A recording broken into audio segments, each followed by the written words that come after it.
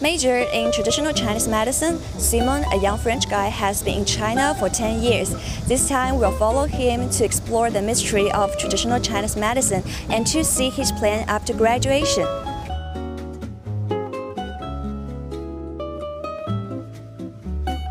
Hi, my name is Simon. I'm coming from France. I have two master's degrees, one in Chinese medicine, one in anthropology, cultural studies. And I'm living in China for 11 years. I'm an anthropologist, so I've been in China because I was studying China and Chinese culture. And through my studies, I've been more and more involved into the discovering of acupuncture. Chinese medicine, this is a big field. And this is not easy, and we need to understand what Chinese medicine means. In the Chinese medicine part, I study my major, which are acupuncture and mox division, and Tuina. You have all the old Chinese text. Yeah, it demands a lot of effort. And for the diagnosing part, also it demands a lot of experience.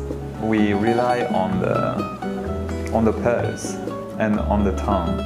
By taking the pulse and by seeing the tongue, you are able to see the condition of the patient. This is what I think this is the most fancy part.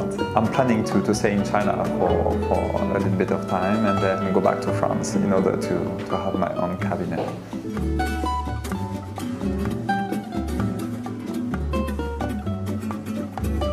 I like to do a lot of things. I like to play music. I studied music when I was in university. I'm a yoga teacher. I'm working in Y+ as a yoga teacher. Yoga and Chinese medicine are really similar in some aspects. We have an excellent yoga community here in Shanghai. I've been living in Shanghai for 10 years, something like that.